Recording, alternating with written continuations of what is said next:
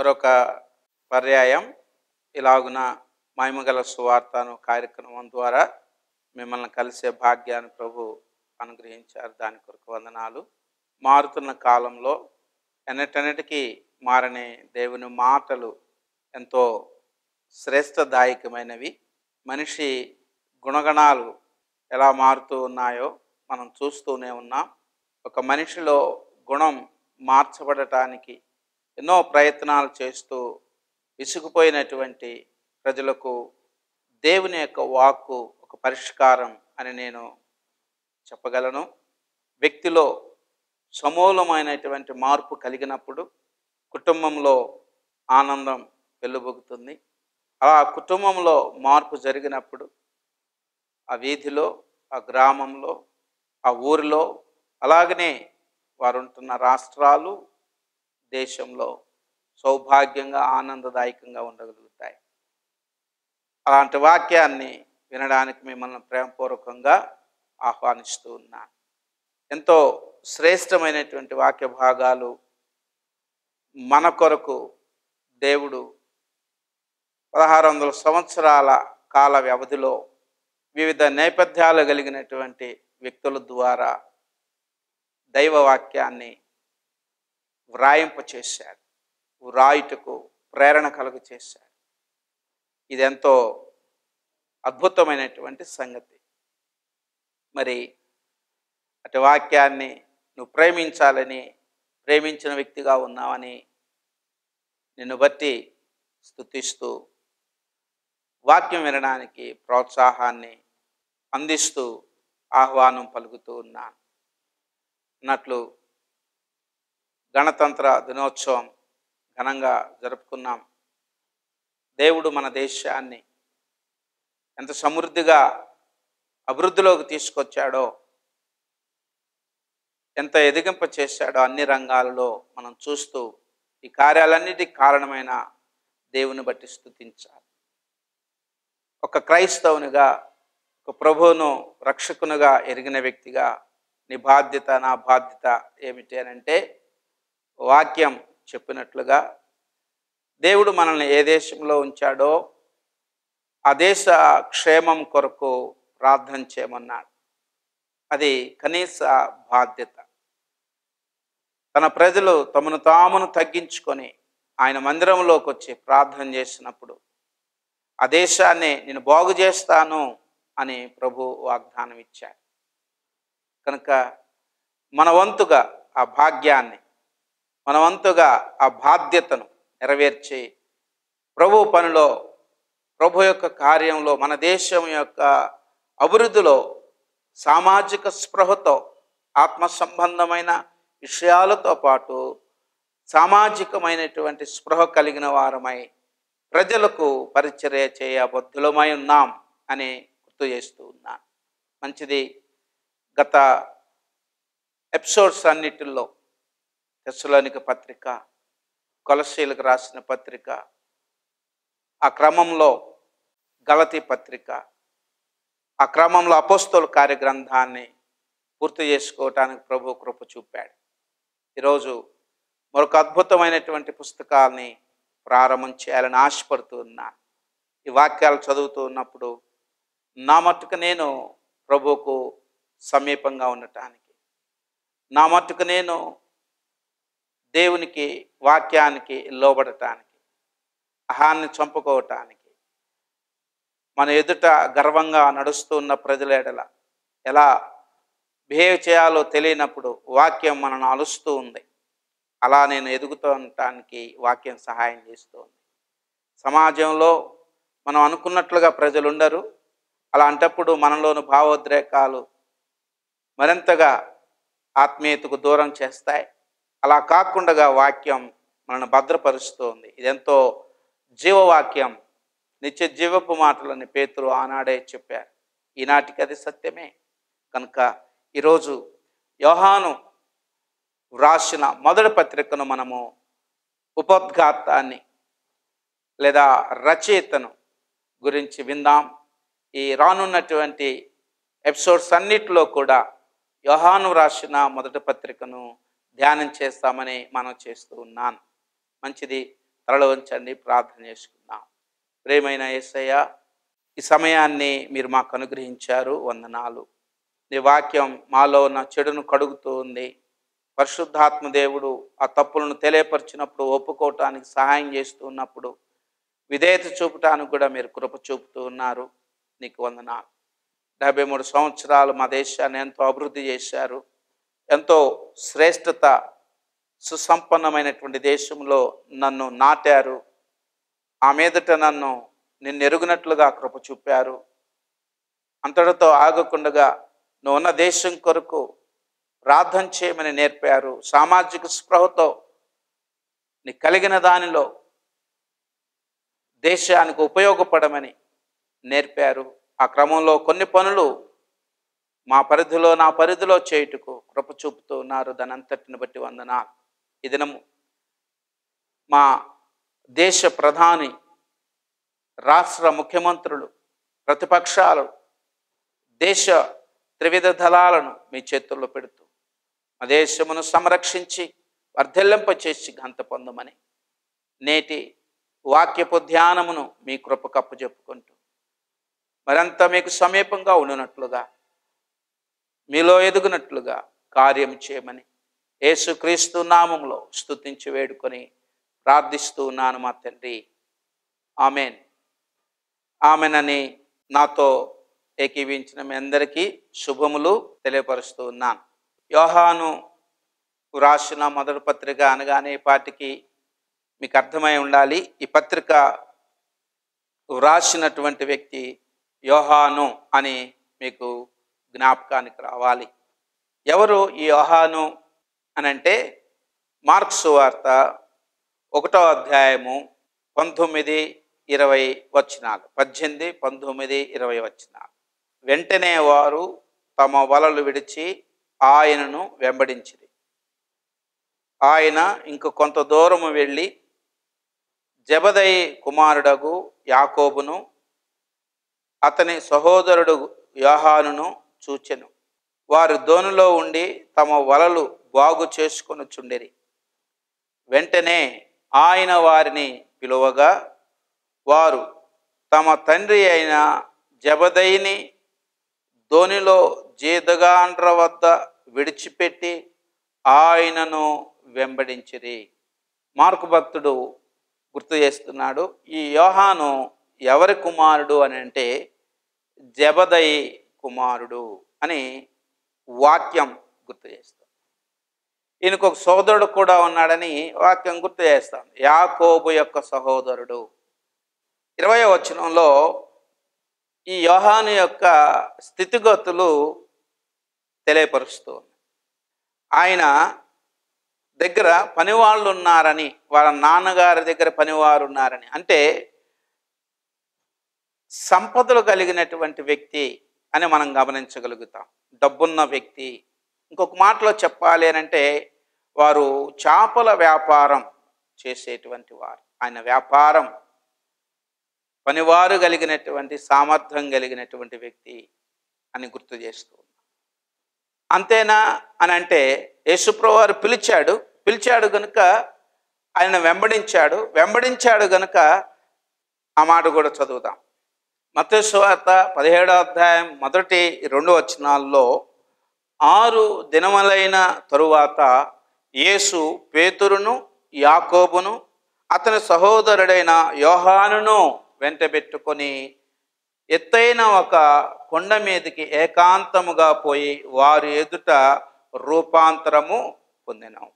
యేసు ప్రభువారిని వెంబడించినటువంటి వారు అనేకులలో అపోస్తలులుగా 12 మందిని ప్రభు ఏర్పరచుకున్నటువంటి గుంపులో 3 యేసు ప్రభువారి అంతరంగిక శిష్యులలో ఒకడిగా ఎంచబడ్డాడని మత్తయి సువార్తలో మనము ఒక ప్రత్యేకమైనటువంటి గుంపు యేసు ప్రభువారి అంతరంగిక శిష్యులలో ఒకడిగా మనం చూస్తూ ఉన్నాం. అలానే యోహాను వ్యాపార విధానంలో ఉన్నటువంటి ధనికమైనటువంటి కుటుంబానికి చెందినవాడు మాత్రమే కాదు, యేసు ప్రభువారి శిష్యులలో అంతరంగిక శిష్యుల్లో ఒకడు మాత్రమే కాదు, యోహాను భక్తుడు యోహాను సువార్తలో 13వ అధ్యాయంలో 23వ వచనంలో ఇలాగూ తనను తాను పరిచయం చేసుకున్నాడు. ఆయన శిష్యులలో యేసు ప్రేమించిన ఒకడు యేసు రొమ్మున ఆనుకొనుచుండెను అని తన గురించి తాను రాసుకున్నాడు. యేసు ప్రేమించినటువంటి శిష్యుడు ఎంత అద్భుతమైనదో కదా. అలానే అపోస్తలుల కార్యగ్రంథం 4వ అధ్యాయం 13వ వచనం, వారు పేతురు యోహానుల ధైర్యమును చూచినప్పుడు వారు విద్య లేని పామరులని గ్రహించి ఆశ్చర్యపడి అని చదువుతూ ఉన్నాం. యోహాను భక్తుడు విద్య లేని పామరుడు అని ఈ వచనంలో చూస్తూ ఉన్నాం. ఈ క్రమమంతటిలో మనకు పురుకొల్పటానికి కొన్ని మాటలు మన మనస్సుకు తెచ్చుకుందాం. ఆయన పనిలో ఉండగా ప్రభు పిలిచాడు. తన జీవిత విధానాన్ని కొనసాగిస్తూ ఒక పనిని కొనసాగిస్తూ ఉన్నప్పుడు దేవుడు తన పని కొరకు యోహాను భక్తుడును పరిచర్యకు పిలిచినట్లుగా చూస్తూ ఉన్నాం. పనిలో ఉండగా దేవుడు పిలుస్తాడు. దేవుడు తన పనికి పని చేయగలిగిన మనస్సు కలిగిన వారిని పిలుస్తాడు, కానీ ఖాళీగా ఉన్నటువంటి వ్యక్తులను దేవుడు ఎన్నడూ పిలవలేదు, పిలవడు. యోహాను భక్తుడు పనిలో ఉండగా ప్రభువు పిలిచాడు. మరి నిన్ను నన్ను దేవుడు పిలిచినప్పుడు పనిలో ఉన్నామా, లేకపోతే ఖాళీగా ఉండగా ఈ పని అయితే బాగుంటుంది, గౌరవం దొరుకుతుంది అన్న కోణంలో దేవుని పరిచర్యకు పిలువబడ్డాననేటువంటి భ్రమలో ప్రభు పనిలో ఉన్నావా? మెట్టుకు ఎలా వచ్చినా దేవుడు తన మహిమ కొరకు వాడుకుంటాడు, అది వేరే సంగతి. కానీ పనిలో ఉన్నటువంటి వ్యక్తిని దేవుడు పిలుచుకొని తన చిత్తంలో ఆయన యోహాను భక్తుని ద్వారా పరిచర్య జరిగించాడు. నువ్వెలా పిలువబడ్డావు? ప్రభు నిన్ను పిలుస్తూ ఉండగా ఆయన గమనాన్ని, విధానాన్ని గమనించగలిగావా? యోహాను పిలువబడ్డాడు, పిలుపుకు వెంటనే లోబడ్డాడు. దేవుడు చాలాసార్లు నిన్ను తనతో పాటు పని చేయుటకు, ఆయన పొలములో పని చేయుటకు నిన్ను పిలుస్తూ ఉన్నాడు, నిన్ను పిలుస్తున్నాడు. యోహాను వచ్చినట్లుగా వెంటనే, ఎంత అద్భుతమైన మాట. మార్కు సువార్త 1వ అధ్యాయం 19లో వారు దోణిలో ఉండి తమ వలలు బాగు చేసుకొనుచుండగా వెంటనే ఆయన వారిని పిలువగా, పనిలో ఉన్నటువంటి వారిని పిలువగా, వారు తమ తండ్రి అయిన జబదయిని దోణిలో జీతగాండ్రి యొద్ద విడిచిపెట్టి తమ బాధ్యత నెరవేర్చి వెంటనే ప్రభువుకు మాటకు పిలుపుకు లోబడి ఆయనను వెంబడించారు. దేవునికి మహిమ కలుగును గాక. మరి నిన్ను దేవుడు ఎన్నోసార్లు పిలుస్తున్నాడు కదా, ఆయన శిష్యుడిగా ఉండమని, ఆయన పని నువ్వు జరిగించాలని అనేక సార్లు ప్రభు నిన్ను పిలుస్తున్నప్పుడు ఎందుకు వాయిదా వేస్తున్నావు? వెంటనే నువ్వు లోబడి దేవుని వెంబడిస్తే అది చాలా క్షేమం, అది ప్రభువుకు మహిమ. దేవుడు నిన్ను పిలుస్తూ ఉన్నాడు. ఆయన పిలుపుకు యోహాను వలె నువ్వు లోబడి వెంటనే ఆయనకు సమర్పించుకొని ఆయన వెంబడించు. ఆయన పరిచర్యలో పాలుభాగస్తుడు. యోహానును వాడుకున్న దేవుడు, యోహానును పిలిచిన దేవుడు ఈ సమయంలో నిన్ను పిలుస్తున్నాడు. ఆ పిలుపు నిర్లక్ష్యం చేయకు. దేవుడు నిన్ను పిలిచినప్పుడు రాగలిగితే క్షేమం అని వాక్యం నేర్పుతోంది. మరి అలాంటి పిలుపు కలిగినటువంటి వ్యక్తిని, దేవుడు వెంబడించినటువంటి వ్యక్తిని, ఎలాంటి వ్యక్తి ఆయన అని అంటే చదివాము మనం అపోస్తల కార్యగ్రంథంలో, విద్య లేని పామరుడు. దేవుడు తన పని కొరకు గొప్పవారిని పిలిచాడు, జ్ఞానవంతుల్ని పిలిచాడు, డబ్బున్న వారిని పిలిచాడు, వ్యాపారం చేసుకుంటున్న వారిని పిలిచారు, ప్రభుత్వ ఉద్యోగులను పిలిచాడు, కడు చదువు లేనటువంటి వారిని సైతం దేవుడు పిలిచాడు. ఆయన వాడుకోవటానికి నువ్వు సాధనంగా ఉండాలని దేవుని ఆశ. నువ్వు అందుబాటులో ఉంటే నీ శక్తి సామర్థ్యాలతో దేవుని పని జరిగించలేవు. నీ శక్తి సామర్థ్యాలతో నిత్య నరకాగ్నికి వెళుతూ ఉన్న ఒక ఆత్మను వెలుగులోకి నీవు నేను తీసుకురాలేం. ఆయన కృపే ఈ పరిచర్యను జరిగించేది. నాకు చదువు లేదు, నేను దేవుని సేవ చేయలేను అని నువ్వు అనుకోవచ్చు. అది నిజమే కావచ్చు. చదువు కంటే దేవునికి లోబడటం, దేవుని పిలుపుకు లోబడటం చాలా గొప్ప సంగతి. దేవుడు నేర్పిస్తాడు, గ్రహింపులోకి తీసుకొస్తాడు. విధిలేని పామరులు వాడుకున్నటువంటి దేవుడు నిన్ను కూడా వాడుకోవటానికి ప్రభు ఇష్టపడుతూ ఉన్నాడు. అలాంటి గొప్ప యోహాను రాసినటువంటి, యేసు రొమ్మున ఆనుకున్న, యేసు ప్రేమించిన శిష్యుడు వ్రాసినటువంటి, యేసు అంతరంగిక శిష్యులలో ఒకడైన యోహాను భక్తుడు వ్రాసినటువంటి, దేవుని పిలుపుకు వెనువెంటనే లోబడి వచ్చినటువంటి యోహాను రాసినటువంటి ఈ పత్రికను మనము ధ్యానం చేయబోతూ ఉన్నాం. ఆయన ఎఫెసీ సంఘానికి కాపరుగా ఉన్న కాలంలో క్రీస్తు శకం 95-100 సంవత్సరాల మధ్యకాలంలో మొదటి శతాబ్దంలో ఈ పుస్తకాన్ని వ్రాయటం జరిగింది. అప్పటికే 2 తరాలు గడిచిపోయాయి. యోహాను భక్తుడు ఎఫెసీ సంఘానికి కాపరుగా ఉంచబడ్డాడు. ఎఫెసీ సంఘం స్థాపింపబడింది. అపోస్తల కార్యగ్రంథం 19వ అధ్యాయంలో మనం చూస్తాం. ఆ సంఘ స్థాపనలో పౌలు యొక్క ప్రయాస ఎంత ఉన్నదో, పౌలు ఎలాంటి సమస్యలు ఎదుర్కొని ఎఫెసీ సంఘాన్ని స్థాపించటానికి దేవుడు నిలవబెట్టి వాడుకున్నాడో చూశాం. అలాంటి సంఘంలో సంఘ కాపరిగా యోహాను భక్తుడు ఉన్న కాలం ఈ పుస్తకం, ఈ పత్రిక వ్రాసినటువంటి కాలం. మొదటి 2 తరాలు ప్రభువును, మొదటి తరంలో ఉన్న ఆసక్తి, మొదటి తరంలో ఉన్న శ్రద్ధ, ఈ 3వ తరంలో ఉన్నటువంటి ఈ క్రైస్తవులకు లేదు. చల్లారిపోయింది. వారి ఉత్సాహం తగ్గిపోయింది. వారికి క్రైస్తవ్యం ఒక అలవాటుగా మారిపోయింది. ఒక ఆచారబద్ధమైన భక్తిగా మారిపోయింది. ఒక సాంప్రదాయమైనటువంటి నామకార్థ స్థితికి క్రైస్తవ్యం వెళ్ళిపోతున్న తరుణంలో, అనేకులలో ప్రేమ చల్లారిపోతూ ఉన్నటువంటి తరుణంలో, కొత్త తరం బోధనను గుర్తించలేక పోతున్నటువంటి తరుణంలో, తనకంటూ ఒక ప్రత్యేకమైనటువంటి ఉనికి కలిగినటువంటి క్రైస్తవ్యం కోల్పోయినటువంటి స్థితిలో అపోస్తలుడైన యోహాను ఈ పత్రికను వ్రాశాడు. ఈ మాటలు వింటుంటే నీకేమనిపిస్తూ ఉంది?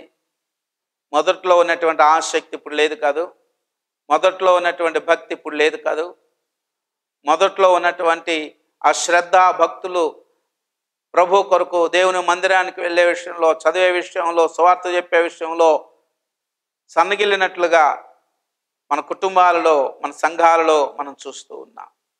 ఏది దైవికమైన బోధో, ఏది ప్రభు బోధో, ప్రభు బోధ కాదో ఎరగనటువంటి స్థితిలోకి నేటి క్రైస్తవ సంఘం వెళ్ళింది. ఈ పత్రిక రాసే సమయానికి సంఘానికి లోపల నుండి ఇరుకైనటువంటి అబద్ధ బోధలతో సమస్య ఎదురైంది, కానీ సంఘం వెలుపల నుండి ఎలాంటి సమస్యలు రాలేదు, శ్రమలు కలగలేదు. అపోస్తలుడైన పౌలు 20వ అధ్యాయం అపోస్తల కార్యగ్రంథం 29-30లో చెప్పాడు, మీలో నుండి, నేను వెళ్ళిన తరువాత మీలో నుండి క్రూరమైన తోడేళ్ళు మందులోకి వస్తాయి, అవి కనికరించవు, అబద్ధ ప్రవక్తలు వచ్చి మిమ్మల్ని మోసపుస్తారు. ఆ విషయాలు చెప్పాడు. వారు వచ్చి చెప్పే మాటలు ఏమిటి అని అంటే, ఆత్మ మంచిది కానీ శరీరం పదార్థం అది మంచిది కాదు అని చెప్తారు. ఆత్మ శరీరంలో బంధింపబడింది. ఆత్మ దేవుని బీజం. శరీరం అనేటువంటి పదార్థము నుండి ఆత్మను విడిపిస్తాం, ఇదే పరమార్థం అని జ్ఞోస్తిక వేదాంతం ప్రబలుతూ ఉన్నటువంటి కాలం అది. వారు ఏమంటారంటే దేవుడు దేహంతో రావటం అనేది అసంభవము, ఇది ఊహించటమేమో, ఇది జరిగే పని కాదు అని వారు తలస్తారు. వాళ్ళు ఏమంటారంటే యేసుక్రీస్తు దేవుడే, కానీ ఆయన శరీరం ఆకారం లేదు, దైవ ప్రత్యక్షతను వారు అంగీకరించలేరు. అందుకని యోహాను భక్తుడు ఏమన్నాడు అని అంటే, యోహాను రాసిన మొదటి పత్రిక 2వ అధ్యాయం 22వ వచనంలో, యేసు క్రీస్తు కాడని చెప్పువాడు తప్ప ఎవడు అబద్ధికుడు అని జ్ఞాపకం చేస్తున్నాడు. అందుకనే ఆ సంఘానికి గుర్తు చేస్తూ ప్రతి ఆత్మను నమ్మక పరీక్షించుకొనుడి అనే వాక్యం సెలవిస్తూ ఉంది. దేవుడు తన ప్రేమను యేసుక్రీస్తు వారి ద్వారా లోకములోనికి వెల్లడపరిచాడు అని వాక్యం చెబుతుంది. చూడండి, యోహాను రాసిన మొదటి పత్రిక 3వ అధ్యాయం 16వ వచనం, ఆయన మన నిమిత్తము తన ప్రాణము పెట్టెను గనుక దీని వలన ప్రేమ ఎట్టిదని తెలుసుకొనుచున్నాము. మనము కూడా సహోదరుల నిమిత్తము మన ప్రాణములను పెట్టబద్ధులమై ఉన్నాము. వారేమంటున్నారంటే యేసు క్రీస్తు దేవుడే కానీ శరీరధారి కాదు అన్నప్పుడు ప్రతి ఆత్మను నమ్మక పరీక్షించండి అని అంటున్నాడు. వారు ఇంకేమంటారో తెలుసా? బాప్తిసం తీసుకున్నప్పుడు ఆయన దేవుడయ్యాడు, సిలువ వేయబడినప్పుడు ఆయన మానవుడయ్యాడు. వీరి వాదన సిలువ మీద దేవత్వం వారిని విడిచింది అనే వారి తలంపు ఖండిస్తూ యోహాను భక్తుడు ఈ పుస్తకాన్ని, ఈ పత్రికను వ్రాయటం జరిగింది. నేటి దినాల్లో కూడా యేసుక్రీస్తు వారి యొక్క దైవత్వాన్ని విస్మరిస్తున్నటువంటి కాలంలో మనం ఉన్నాం. నీవు ఈ పుస్తకాన్ని కనుక చదవగలిగితే మన విశ్వాసంలో బలపరచబడి ప్రభు కొరకు నిలబడగలుగుతాం. ఆయన అన్ని విషయాల్లో, రక్తమాంసముల విషయంలో పాలువాడు కావటంతో సహా ఆయన మన వంటి వాడు కావటం తప్పనిసరి. ఆయన శరీరధారిగా ఈ లోకానికి రాకుండా ఉంటే, ఆయన సిలువలో తన పవిత్రమైన రక్తాన్ని కార్చకుండా ఉన్నట్లయితే, ఆయన సిలువలో మరణించి పునరుద్ధానుడుగా సమాధిని గెలిచి తిరిగి లేవకపోతే మనకు మోక్ష మార్గం, పరలోక మార్గం దొరికేది కాదు. ఆ సంగతి వీరికి గ్రహింపు లేక వీరు మంచి ఉద్దేశంతో యేసు దేవుడు అంటున్నారు, కానీ మరొకటి విస్మరించారు.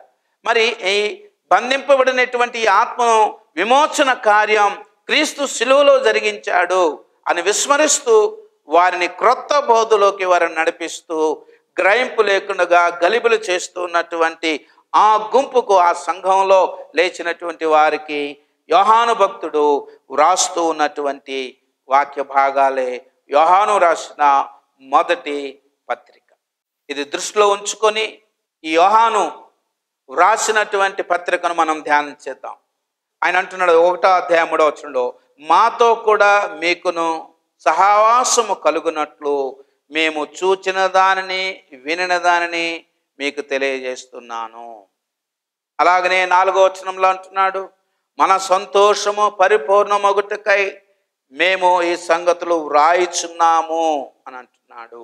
2వ అధ్యాయము 1వ వచనంలో అంటున్నాడు, మీరు పాపము చేయకుండుటకై ఈ సంగతులను మీకు వ్రాయిచున్నాను అని అంటున్నాడు. 26వ వచనం 2వ అధ్యాయం 26వ వచనంలో అంటున్నాడు, మిమ్మును మోసపరుచు వారిని బట్టి ఈ సంగతులు మీకు వ్రాసి ఉన్నాను అని అంటున్నాడు. 5వ అధ్యాయము 13వ వచనంలో మరొక మాట అంటున్నాడు, దేవుని కుమారుని నామమందు విశ్వాసముంచు మీరు నిత్య జీవము గలవారని తెలుసుకొనున్నట్లు ఈ సంగతులు మీకు వ్రాయుచున్నాను అని యోహాను భక్తుడు చెప్తున్నాడు.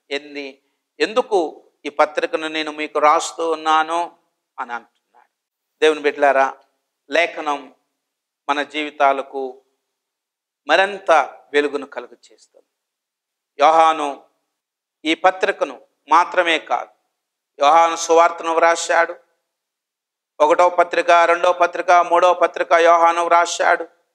అలాగనే నూతన నిబంధనలో ప్రవచన పత్రిక, ప్రకటన గ్రంథాన్ని కూడా ఈయన వ్రాశాడు. ఈ క్రమంలో ఒక మాట మీకు గుర్తు చేస్తూ ఉన్నా. సంఘాలకు వ్రాయబడినటువంటి పత్రికలు కొన్నైతే వ్యక్తులకు రాసిన పత్రికలు, కొన్ని పత్రికలు సార్వత్రిక పత్రికలు. ఆ సార్వత్రిక పత్రికలలో యోహాను రాసినటువంటి పత్రికలు ఉన్నాయి. ఆ పత్రికలను మనం ధ్యానం చేస్తూ ఉన్నప్పుడు మనము అబద్ధ బోధ ఏమిటో, దేవుని ఆత్మకు సంబంధించింది ఏమిటో గ్రహించగలుగుతాం. ఒక మాట గుర్తు చేస్తాను. యోహాను రాసిన మొదటి పత్రిక 4వ అధ్యాయం 1వ వచనం, ప్రియులారా, అనేకలైన అబద్ధ ప్రవక్తలు లోకములోనికి బయలు వెళ్ళుచున్నారు గనుక ప్రతి ఆత్మను నమ్మక ఆయా ఆత్మలు దేవుని సంబంధమైనవో కావో పరీక్షించుడి. ఇది నేటి సంఘానికి గొప్ప సవాలు. ప్రియమైన దేవుని విశ్వాసి, నువ్వు వినుచు ఉన్నటువంటి ప్రతి బోధ అది ఆత్మ సంబంధమైనదా కాదో పరీక్ష చేసుకోవాల్సినటువంటి సమయం మనం ఎదుర్కొంటూ ఉన్నాం. అలాంటి దినాలలో ఉన్నటువంటి మనకు ఈ పత్రిక ఎంతో మేలుకరంగా ఉంటుందని నేను ఆశపడి ఈ అధ్యాయాలను కొనసాగించాలని ఆశపడుతూ ఉన్నాను. ఈ మాటలు వింటున్నటువంటి నీవు అబద్ధ బోధ గుర్తెరిగిన వ్యక్తివై యేసు క్రీస్తు వారి యొక్క అవతారాన్ని యోహాను రాసినటువంటి సువార్తలో ఆదియందు వాక్యము ఉండెను, వాక్యము దేవుని యొద్ద ఉండెను, వాక్యము దేవుడై ఉండెను, ఆ వాక్యము శరీరధారి అయి కృపా సత్య సంపూర్ణుడుగా మన మధ్య నివసించెను. తండ్రి వలన కలిగిన అద్వితీయ కుమారుని మహిమ వలె మనము ఆయన మహిమను కనుగొంటిమి. 18వ వచనం, ఎవడైనను ఎప్పుడైనను దేవుని చూడలేదు, తండ్రి రొమ్మునున్న అద్వితీయ కుమారుడే ఆయనను బయలుపరిచెను. చివరిగా యోహాను రాసిన మొదటి పత్రిక 3వ అధ్యాయం 16వ వచనం, ఆయన మన నిమిత్తము వాక్కు అయిన దేవుడు, శరీరాన్ని ధరించినటువంటి దేవుడు, లోకమునికి దేవుణ్ణి బయలుపరిచినటువంటి క్రీస్తు మన నిమిత్తము తన ప్రాణము పెట్టెను గనుక దీని వలన దేవుని ప్రేమ ఎట్టిదో తెలుసుకొని ఉన్నాము. మనము కూడా సహోదరుల నిమిత్తము ప్రాణము పెట్ట బద్ధులమైనాం. దేవుడు ఈ సర్వసత్యంలోకి మనందరినీ నడిపించి ఈ పత్రికలో ఉన్న సంగతులు నేర్చుకున్నట్లుగా దేవుడు సహాయం చేయను గాక. తలలో ఉంచుదాం, ప్రార్థన చేసుకుందాం.